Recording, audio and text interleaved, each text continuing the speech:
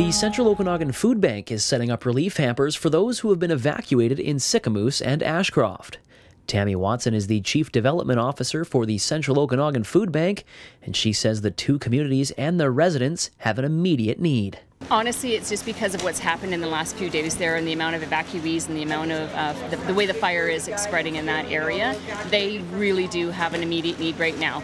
We're starting to see right now in our area in Kelowna, people are starting to reach out to us for support as well. So we have evacuees from not Penticton, but the Oliver or Soyuz area that are now staying in Kelowna, and people are starting to reach out for food support within our surrounding boundaries as well. And so we're also being proactive and trying to put together pre-made emergency fire relief food hampers for those people as well.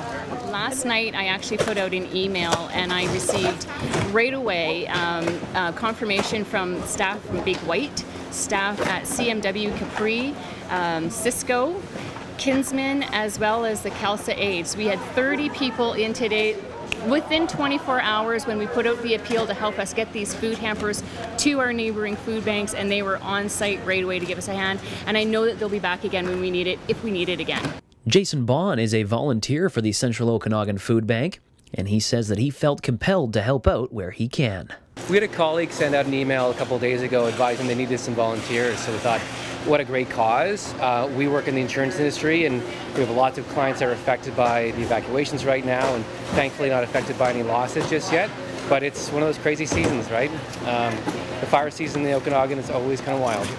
Absolutely good feeling, yeah. As soon as they ask, people want to show up and help, and it's a phenomenal community. Like, the Okanagan and Kelowna is a great place to live for that reason.